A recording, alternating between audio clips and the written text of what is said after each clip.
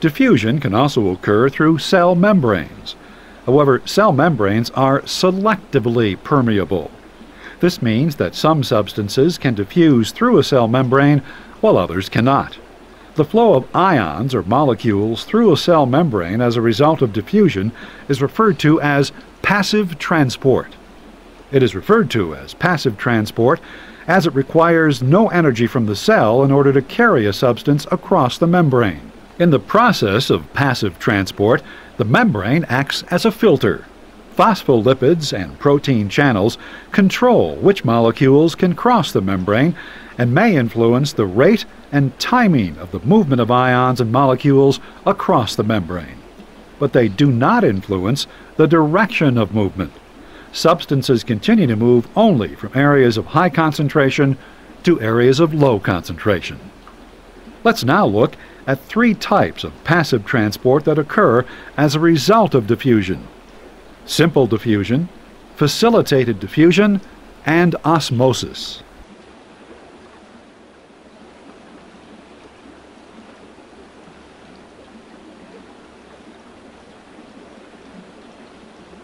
Simple diffusion is the process by which gases, such as oxygen and carbon dioxide, dissolve in water, and phospholipid-soluble molecules, such as ethyl alcohol and vitamin A, diffuse across the phospholipid bilayer.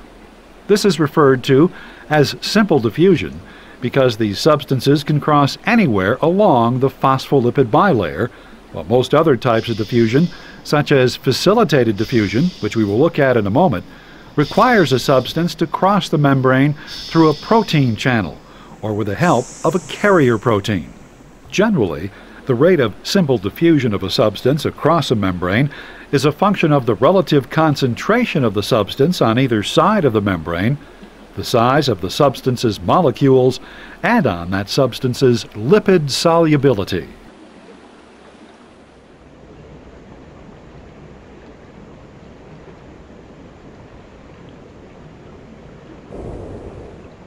In the process of facilitated diffusion, either channel proteins or carrier proteins facilitate the crossing of a cellular membrane by water-soluble substances such as sodium, potassium, and calcium ions, amino acids, and monosaccharides, which cannot typically diffuse through the phospholipid bilayer.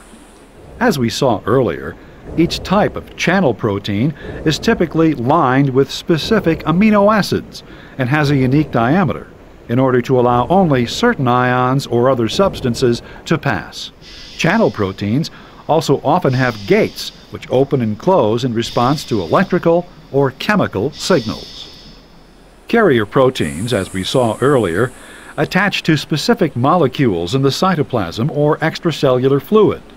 The attachment triggers changes in the shape of the carrier protein that allows the molecule to pass through the protein and thus cross the plasma membrane. Some carrier proteins don't use cellular energy and only allow ions and molecules through the membrane that would normally pass through as a result of diffusion. However, as we will see later, there are carrier proteins that use cellular energy to carry substances against the flow created by diffusion.